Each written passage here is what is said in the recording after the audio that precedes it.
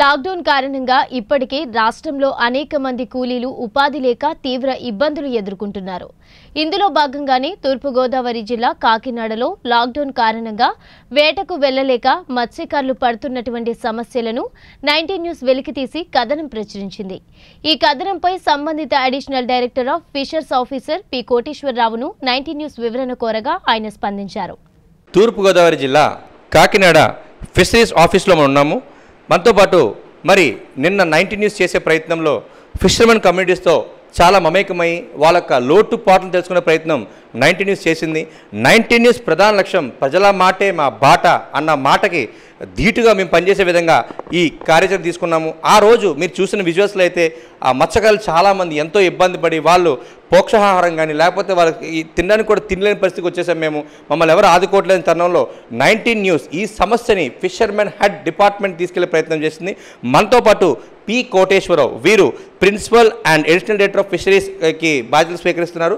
ఆయన వారిని అడిగి మరి ఏ రకమైన ఆయన సలహాలు సూచనలు ఉంటాయనేది నేరుగా వారే కనుక్కుంది. ఎందుకంటే ఇది చాలా క్రూషియల్ టైం. ఇప్పుడు ఆక్వా కల్చర్ మీద కూడా ఆ గవర్నమెంట్ చాలా సీరియస్గా ఉంది. మరి ఆక్వా కల్చర్ ఎందుకంటే వీళ్ళు కూడా ఫిషర్మ్యాన్ కూడా ఇండైరెక్ట్గా రైతులే కాబట్టి ఎటువంటి బెనిఫిట్స్ కల్పించారనే విషయం దానిపైన మనం పి కోటేశ్వర గారిని తెలుసుకునే ప్రయత్నం చేద్దాము.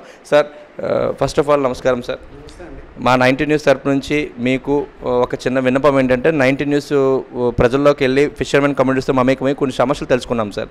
ఆ సమస్యలో ప్రప్రథమంగా వచ్చేది ఏంటంటే సార్, మాకు ఇబ్బందులు ఉన్నాయి, మమ్మల్ని ఎవరు ఆదుకోవడం లేదు, ఆ కరోనా టైంలో మమ్మల్ని ఎవరు కూడా చూడడానికి రాలేదు, ఏ గవర్నమెంట్ ఆఫీస్ ఈవెన్ కలెక్టర్ గారు కూడా మమ్మల్ని పట్టించుకోవట్లేదు అని చెప్పి ఒక ఆవేదన వ్యక్తం చేశారు.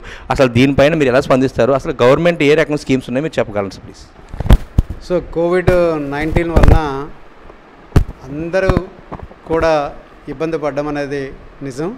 సో అందులో ముఖ్యంగా మన మత్స్యకారులు కూడా ఇబ్బంది పడ్డం అనేది చూసాం. జనరల్గా ప్రతి సంవత్సరం కూడా మనకి ఫిషింగ్ బ్యాన్ అనేది ఏప్రిల్ 15 టు జూన్ 14 వరకు ఉంటుంది. బట్ ఈ సంవత్సరం కరోనా పుణ్యం అని చెప్పేసి మనం 23 నుంచే ఫిషింగ్ అనేది ఆఫ్ చేయడం జరిగింది. సో దీనివలన సుమారుగా రాష్ట్రంలో తీసుకుంటే 1,12,000 కుటుంబాలు ఎఫెక్ట్ అయ్యాయి. సో అది దృష్టిలో పెట్టుకొని ఆనరబుల్ సీఎం గారు అయితే ఎప్పుడు మన బ్యాన్ పీరియడ్లో మోటరైజ్డ్ బోట్ వాళ్ళకి అలాగే మెకనైజ్డ్ బోట్ క్రూ మాత్రమే ఇన్సెంటివ్స్ ఇచ్చేవాళ్ళం, 10,000 లెక్క రిలీఫ్ ఇచ్చేవాళ్ళం. బట్ ఈసారి స్పెషల్గా ఈ ట్రెడిషనల్ బోటు వాళ్ళకి కూడా 10,000 రూపాయలు ఇవ్వడం జరుగుతుంది. ఈ రిలీజ్ ఇంతకుముందు చూస్తే మనకి డిలే అయ్యేది. బట్ ఈ సంవత్సరం ముఖ్యంగా సీఎం గారు ప్రత్యేకంగా తీసుకొని ఎట్టి పరిస్థితుల్లో మే 10వ తేదీ లోపలే ఇవ్వాలని చెప్పేసి ఒక నిర్ణయం తీసుకున్నారు. దీనికి సంబంధించి స్టేట్లో సుమారుగా 1,12,000 కుటుంబాలను గుర్తించడం జరిగింది. వీళ్ళందరూ కూడా హానరబుల్ సీఎం గారు బహుశా 5 కానీ 6వ తేదీల్లో వీళ్ళందరూ అకౌంట్స్కి ఆన్లైన్లో ట్రాన్స్ఫర్ చేయడం జరుగుతుంది. 112 కోట్లు అనేది ట్రాన్స్ఫర్ చేయడం జరిగింది. ఇంతవరకు ఎప్పుడు కూడా స్టేట్లో ఇంత లార్జ్ స్కేల్లో మనము ఈ బ్యాన్ రిలీఫ్ అనేది ఇవ్వడం జరగలేదు. సో దీంతోపాటు రాష్ట్ర ప్రభుత్వం అయితే అన్ని చర్యలు తీసుకుంటుంది అన్ని వర్గాలకు కూడా. సో దానికి సంబంధించి మీ అందరికీ తెలుసు, ఒక 3 సార్లు వాళ్ళకి కావాల్సిన ప్రొవిజన్స్ ఇవ్వడం, అలాగే ఒక 1,000 రూపీస్ అన్ని ఏ ఫ్యామిలీస్ అయితే సఫర్ అయ్యి ఎవరైతే BPL families white ration cards ఉన్న వాళ్ళందరూ కూడా 1,000 రూపాయలు వాళ్ళ అకౌంట్స్కి అనేది క్రియేట్ చేయడం జరిగింది. దీంతోపాటు సో ఫిషరీస్ రిలేటెడ్ యాక్టివిటీస్ కూడా చాలా ఉన్నాయి. ఒక ఫిషర్మెన్తో పాటు కూడా మనకు సుమారుగా ఒక లెక్కలు వేస్తే రఫ్గా ఒక ఎస్టిమేట్ ప్రకారం ఈ కోవిడ్ వలన ఒక 3,12,000 కుటుంబాలు రాష్ట్రం అంతటా సఫర్ అయ్యాయి అనేది ఒక ప్రొవిజనల్ ఎస్టిమేట్ ఉన్నది. ఎందుకంటే ఫిషరీస్ అనేది ఒక మెరైన్ ఫిషరీసే కాదు, మనకి మెరైన్ ఫిషరీస్తో పాటు ఇన్లాండ్ ఫిషరీస్ ఉంది, ఆక్వాకల్చర్ కూడా ఉంది. సో ఆక్వాకల్చర్ తీసుకుంటే సడన్గా కోవిడ్ వచ్చింది, ఇంకా ఫర్దర్ రేట్లు డౌన్ అయిపోతాయని చెప్పేసి ఎక్కడికక్కడ రైతులు ఎర్లీ హార్వెస్ట్ చేయడం జరిగింది. దానివలన అమ్ముకోవడం ఇబ్బంది వచ్చింది. వెంటనే స్టేట్ గవర్నమెంట్ దాంట్లో ఇన్వాల్వ్ అయ్యి ప్రాసెసింగ్ ప్లాంట్లు అన్నింటిని కూడా మనం ఒక మీటింగ్ పెట్టుకుని ఆనరబుల్ మినిస్టర్ గారు ఆధ్వర్యంలో సో రేట్స్ అనేది ఎక్స్పోర్టర్స్ అసోసియేషన్తో మనం ఒక కమిట్మెంట్ చేపించి రైతులందరూ వాళ్ళ ప్రొడ్యూస్ని వాళ్ళు ఈజీగా అమ్ముకోవడానికి అనేది చేయడం జరిగింది. అలాగే మనకుండే స్టేట్లో ఉండే 81 ప్రాసెసింగ్ ప్లాంట్లో కూడా ఎంటైర్ డిపార్ట్మెంట్ స్టాఫ్ను మొబిలైజ్ చేస్తూ ఎవరెవరైతే రైతులు అమ్ముకోవాలని ముందుకు వస్తున్నారో వాళ్ళందరూ కూడా ఫెసిలిటేట్ చేస్తే వాళ్ళ ప్రొడ్యూస్ని కూడా ఎక్స్పోర్టర్స్ అసోసియేషన్ ఏ రేట్ అయితే ఫిక్స్ చేశారో ఆ రేటుకి అమ్మించడం జరిగింది. ఇప్పుడు కూడా ప్రాసెస్ వెస్ట్ గోదావరి లాంటి జిల్లాల్లో కంటిన్యూ చేస్తున్నాం. అలాగే హ్యాచరీస్ ఉన్నాయి. సో హ్యాచరీస్ కూడా మన ఆక్వాకల్చర్, ఎందుకంటే ఆక్వాకల్చర్ హబ్ కింద ఆంధ్రప్రదేశ్ ఉంది కాబట్టి అది కూడా కీ రోల్ ప్లే చేస్తుంది. స్టేట్లో సుమారుగా 380 హ్యాచరీస్ ఉన్నాయి. ఈ హ్యాచరీస్కి కూడా బ్రూడ్ స్టాక్ తెచ్చుకోవడానికి, లైవ్ ఫీడ్ తెచ్చుకోవడానికి కావాల్సిన పెర్మిట్స్, అలాగే ఎక్కడైతే సీడ్ ఉందో సీడ్ని ప్రొడ్యూస్ చేసుకోవడానికి, ట్రాన్స్పోర్ట్ చేసుకోవడానికి కూడా అన్ని జిల్లా కలెక్టర్లు వెహికల్స్ పెర్మిషన్ ఇవ్వడం జరిగింది. అలాగే బ్రూడ్ స్టాక్ తెచ్చుకోవడానికి కూడా కావాల్సిన సపోర్ట్ అనేది చేయడం జరుగుతుంది. ఇదే టైంలో మళ్ళీ రైతులు ఇంటర్నేషనల్గా రొయ్యలకి రేటు పెరుగుతుంది. ఇప్పుడు లాస్ట్ 20 డేస్లో చూస్తే ఇప్పుడు ఒక ప్రతి కౌంటుకు కూడా ఒక 15 to 20 రూపీస్ పెరిగింది. కాబట్టి మళ్ళీ రైతులు అందరూ కూడా మే 15th నుంచి జూన్ 30th లోపల సీడ్ వేయడానికి రెడీ అవుతున్నారు. సో వీళ్ళు ఎక్కడైతే మళ్ళీ రేట్లు పెరిగితే రైతులు ఇబ్బంది పడతారని చెప్పేసి ఆనరబుల్ మినిస్టర్ గారు మొన్న హ్యాచరీ ఆపరేటర్ అసోసియేషన్తో ఒక మీటింగ్ అనేది కాల్ఫర్ చేశారు, వీడియో కాన్ఫరెన్స్. దాంట్లో కూడా ఎట్టి పరిస్థితుల్లో కూడా ఏ హ్యాచరీ ఆపరేటర్ కూడా రైతులందరూ ఇబ్బందుల్లో ఉన్నారు, ప్రాబ్లమ్స్లో ఉన్నారు. కాబట్టి 35 పైసలు మించి సీడ్ అమ్మకూడదని చెప్పేసి ఒక కమిట్మెంట్ కూడా తీసుకోవడం జరిగింది.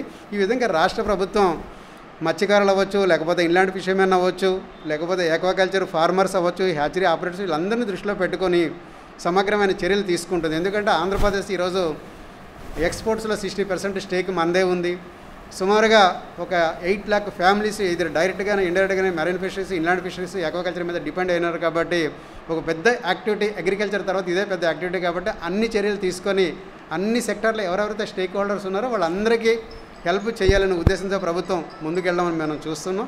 ప్రభుత్వం తీసుకోవాల్సిన చర్యలు ఆ విధంగా తీసుకుంటుంది. అలాగే మత్స్యకారులకైతే అక్కడక్కడ ఇబ్బందులు పడుతున్నారు.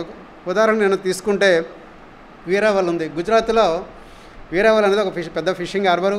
ఆంధ్రప్రదేశ్ నుండి ప్రతి సంవత్సరం ముఖ్యంగా north coastal district Srikakulam, Vizianagaram, Visakhapatnam నుంచి ఎవ్రీ ఇయర్ కూడా 4,000 to 5,000 ఫిషర్మెన్ మైగ్రేట్ అవుతారు. వీళ్ళు ఏప్రిల్ మేలో మైగ్రేట్ అయ్యి మళ్ళీ నెక్స్ట్ ఇయర్ ఆగస్టుకి తిరిగి వస్తుంటారు. సో ఫిషింగ్ బాగుంటుందని, లేకపోతే ఒక్కొక్కసారి ఆగస్టులో వెళ్ళి ఏప్రిల్ మేలో తిరిగి వెనక్కి వస్తారు. అటువంటి వాళ్ళు సుమారుగా 4,080 మంది అక్కడ ఉండిపోయారు. సో గత 1 month నుంచి కూడా వాళ్ళు చూస్తున్నారు, ఎప్పుడు మళ్ళీ మా ప్లేసెస్కి వస్తాము, మాకు ఇబ్బంది పడుతున్నాము, భయం వేస్తుందని చెప్పాడు. రాష్ట్ర ప్రభుత్వం ఆనరబుల్ సీఎం గారు వెంటనే డెసిషన్ తీసేసుకొని సుమారు 50 బస్సుల్లో 4,000 మందిని కూడా ఒక 3 కోట్లు ఖర్చు పెట్టి నిన్న వాళ్ళ ప్లేసులకి పంపించడం జరిగింది. ఈ విధంగా రాష్ట్ర ప్రభుత్వం ఎన్ని ఆర్థికపరమైన ఇబ్బందులు ఉండేటప్పుడు కూడా అన్ని సెక్టార్లకు సంబంధించి, ముఖ్యంగా మన మత్స్యకారులకు సంబంధించి అన్ని చర్యలు తీసుకోవడం అయితే జరుగుతుంది. సార్, మరి పర్టికులర్గా కాకినాడ ఇష్యూ చూసినట్టునైతే కాకినాడలో ఇక్కడ ఘాటిమల్ సెంటర్లో కొంతమంది ఫిషర్మెన్ కమ్యూనిటీ వాళ్ళు మాకు ఎటువంటి ఐడెంటిటీ లేదు, మాకు ఎటువంటి ఆదాయం లేదు, ఒకవేళ ఆదాయం వచ్చినా 1 లక్ష రూపాయలు వస్తే మాకు 10,000 ఇస్తుంది, మీ 10 మంది పంచుకోవాలని చెప్పి ఆవేదన వ్యక్తం చేసిన వాళ్ళకి ఏమన్నా మీరు ఆల్టర్నేట్ చూసారా సార్?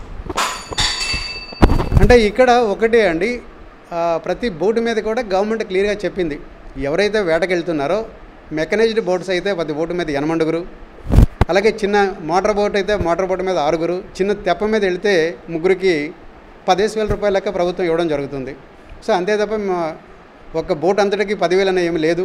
పెద్ద బోట్ అయితే 80,000 ఇస్తుంది, చిన్న మిడిల్ సైజు బోట్ అయితే మోటార్ బోట్ అయితే 60,000 ఇస్తుంది, చిన్న తెప్ప తీసుకుంటే 30,000 ఇస్తుంది.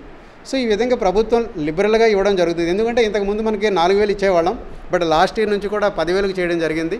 సో ఫ్యామిలీస్కి సరిపోయిన ప్రభుత్వం లిబరల్గా ఈ బ్యాన్ రిలీఫ్ అనేది ఇవ్వడం జరుగుతుంది. సో గుర్తింపు అనేది, సో ఫిషర్మెన్ అందరికి కూడా ఐడెంటిటీ కార్డ్స్, మెరైన్ ఫిషింగ్ వెళ్ళే వాళ్ళు ఐడెంటిటీ కార్డ్స్ ఉంటాయి. అక్కడ గుర్తింపు కార్డులు, బయోమెట్రిక్ కార్డ్స్ ఇవ్వడం జరిగింది. వాళ్ళు వేటకెళ్తే వాళ్ళ బోట్లను రిజిస్ట్రేషన్ చేయడం జరుగుతుంది. రిజిస్ట్రేషన్ అంతా ఆన్లైన్లో చేస్తాము. అలాగే ఫిషర్మెన్ కోఆపరేటివ్ సొసైటీలో మెంబర్స్ ఉంటే వాళ్ళకి ఐడెంటిటీ ఉంది. సో ఆ విధంగా ప్రభుత్వం చేయవలసిన చర్యలన్నీ తీసుకుంది. ఫిషర్మెన్ అంటే ఎప్పుడు కూడా ప్రో ఫిషర్మెన్ లాగే గవర్నమెంట్ పనిచేస్తుంది తప్ప వేరేదైతే లేదని మనం ఖచ్చితంగా డిపార్ట్మెంట్ పరంగా చెప్పొచ్చు. థ్యాంక్ యూ అండి. చాలా స్పష్టంగా చెప్పడం జరిగింది. సార్ అయితే మేము తీసుకోవాల్సిన ప్రికాషన్స్ అయితే మొత్తం తీసుకున్నాం. అలాగే మెరైన్ సంబంధించి ప్రతి ఒక్కరికి కూడా మేము ఐడెంటిటీ ఇచ్చాము. ఐడెంటిఫై ఇచ్చి వాళ్ళకి ఒక్కొక్క బోట్కి ఆ లెవెల్ తగ్గట్టు మేము కాంపన్సేషన్ పే చేస్తున్నామని కూడా చెప్పారు. అదేవిధంగా మరి కాకినాడలో పర్టికులర్గా నిన్న మనం తీసుకున్న ఇన్ఫర్మేషన్ ప్రకారం 19 చేసిన సేకరించిన సమాచారం ప్రకారం చూసినట్లయితే మరి వీళ్ళకి ఎందుకు ఐడెంటిఫికేషన్ ఇంకా రాలేదనేది కూడా మరి ఆయా సంఘాలు యూనియన్ అడిగి తెలుసుకునే ప్రయత్నం ఖచ్చితంగా చేస్తుంది. మరి సార్ చెప్పడం, కోడిసారి చెప్పడం ఏంటంటే ప్రతి చోట గవర్నమెంట్ అన్ని విభాగాలను ఆదుకున్నట్టు ఈ ఫిషర్మ్యాన్ని కూడా ఆదుకుంటుంది. దానికి ప్రత్యక్ష సాక్ష్యం జగన్మోహన్ రెడ్డి ఏదైతే గుజరాత్లో మనలో చిక్కుబడిపోయారో వాళ్ళ కోసం ప్రత్యేకంగా 3 కోట్లు ఖర్చు పెట్టి అక్కడ ట్రాన్స్పోర్ట్ చేయడం జరుగుతుందని చెప్పి స్పష్టంగా చెప్పడం జరిగింది. మరి ఫిషర్మెన్ ఏదైనా పోరాటం ఇది ఉంటే ఖచ్చితంగా కోడిసేవ దృష్టి పట్టుకొచ్చి దాన్ని ఒక కన్క్లూజ్ పట్టుకొచ్చే ప్రయత్నం 19 న్యూస్ చేస్తుందని తెలుసుకుంటూ camera వెంకటేష్తో Sagar, 19 news, Kakinada fishermen community.